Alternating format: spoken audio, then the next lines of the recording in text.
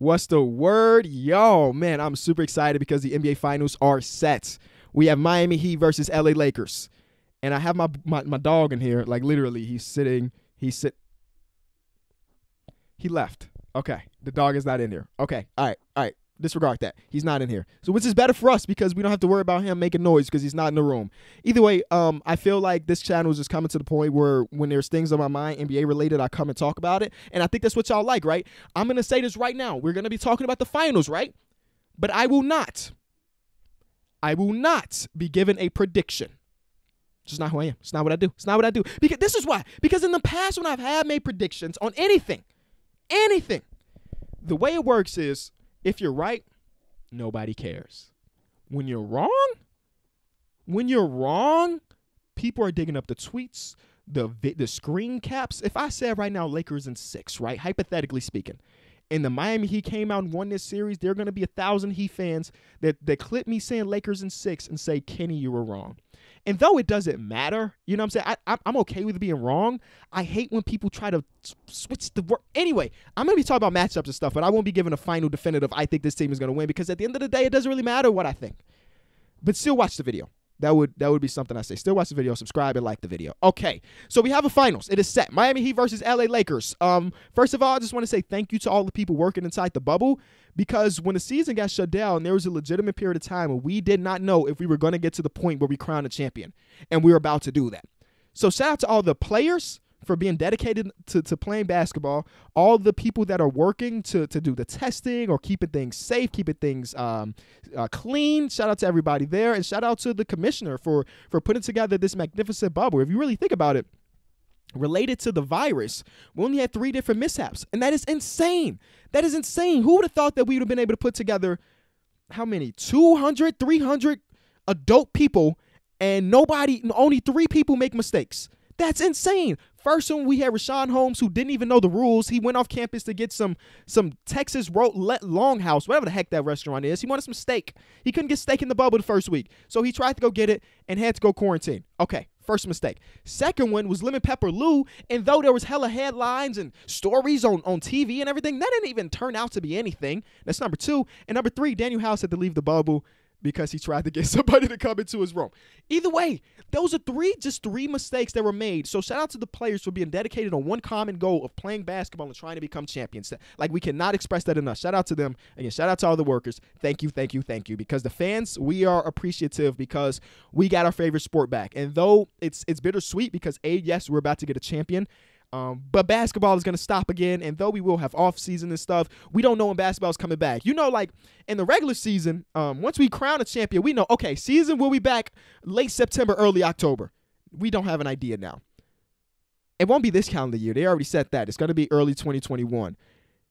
And part of me is questioning, like, okay, so if we here's the rambling part. We haven't even got into the series. If we do start the season early 2021, will we ever get back to the like September to April, late September to April regular season again? Or would the season always play to this point? Because the only way you get it back on the normal schedule is if you shorten the season. And I don't think that's a priority of the NBA's, bro. They just missed out on 6 months of ticket revenue. They're not shortening no season. So we could be seeing like a real big shift on our NBA season from now on. They had already talked about this before the virus. I'm going to keep referring to it as a virus because if you say the name, you get demonetized. And I do enjoy making money on work. Before the virus, they had talked about trying to change the schedule of the season so we do play in the summer. So the virus kind of helped that. Let's get to the finals. We have the underdog Miami Heat. And I say underdog because they were the 5 seed. Nobody expected them except for maybe diehard Heat fans, and J.R. Smith are the only people that expected the Heat to make the finals going into the playoffs. And then, of course, the LA Lakers. So right now, take my word for this, on 538, it is a website that I like to go to because I find it interesting to look at advanced stats and things like that. I don't take advanced stats as face value, but I think they're very interesting to look at, right? 538 is a website that goes into not just sports. I think they have a politics section. Anyway, I look at the basketball-related stuff. And they have this Raptor player model, whatever the heck that means, and they have percentages. They're saying that the Miami Heat are a 73% favorite to win this finals. 73%. And the Lakers, of course, if you do a math, leaves them at 27%. That is baloney. That is crazy to think that the Heat are that much of a favorite. I mean, if you think the Heat are going to win the championship, that's fine. But to think that they're a 73% favorite to win the series is kind of ridiculous, right? And then they have another metric that's called the Eloy. Only Eloy I mess with is Eloy Jimenez, go White Sox. But this one has the Lakers at a 55% and the Heat at a 45%. And I think that is a lot more, that's a better spread than the other one. I'm speaking of spreads, going into game number 1, the Lakers are a 5-point favorite. So that lets you know that this Raptor thing is kind of weird. And they actually had the Bulls making the playoffs before the season started. And then since that moment when they lied to me is when I stopped believing in their advanced stats, honestly. I think this series boils down to the age-old question of stardom versus depth. The Lakers have the top 2 stars, and the Miami Heat undoubtedly have the more depth. I mean, we just saw Andre Iguodala come in and look like, shoot, I don't even know. He looked like his former teammate Klay Thompson. Because I can't even say look like past Iggy, because past Iggy still wasn't hitting threes like that. Let's be honest with each other. So he looked like Klay Thompson on offense and defense. So they undoubtedly have the depth, but the Lakers have the top 2 players. When you really think about going into the season, and I think I've mentioned this before on one of these videos, how like ESPN, all these other big publications had, I think, 5 or 6 teams ahead of the Lakers when it came to who is the favorite to win a championship before the season started. That is ridiculous. I mean, again, yes, there were major question marks for this Lakers team, and I was one of those people that had major question marks. But to think that there were 5 or 6 teams that had a higher chance than a LeBron-led team with Anthony Davis is crazy. We talk about 2 top, I don't know, what do you want to put Anthony Davis? Top 5, top 6? I don't even know. Let's be generous. Let's just be top 10. They have 2 top 10 players, even though Anthony Davis is higher than top 10. That alone should be enough for you to be one of the favorites. And people on the Twitterverse, things like that, we all knew that the Lakers were going to be good. I don't know how the heck these writers and experts can. Anyway, that's maybe hindsight is 2020. Basically, what I'm saying is, if you have 2 top whatever players on the team, regardless of your depth, your shooting, and your defense, because those are the 3 major questions. Because I went back to watch a lot of those clips when people were trying to predict the Lakers. Their biggest questions were the depth, and honestly, the depth is still kind of a question mark, and they're in the finals, and it's still a question mark. Who's that 3rd best player? And sometimes it's Rondo, I guess. Sometimes it's Dwight Howard, I guess. I mean, I don't really know. So depth is still kind of a question mark, especially in comparison to their team that they're going against, who's like 10 players deep that you can trust on a championship roster, which is crazy. Depth. 3-point shooting has come around a little bit. Early bubble, man, they were shooting like 25% from 3, and that is not the case anymore. So shout out to Kentavious Caldwell-Pope. Lakers fans wanted his neck, but now he's looking decent. Danny Green still ain't put it together as far as shooting the ball goes. Shout out to Rondo. Rondo turned into his former teammate Ray Allen in the playoffs. The playoffs, Rondo. He's just a 3-point specialist now. So the 3-point thing has simmered down, and the defense is something they nipped in the bud immediately when the season started. I read an article. I'm going to stop saying that. I listened to a podcast.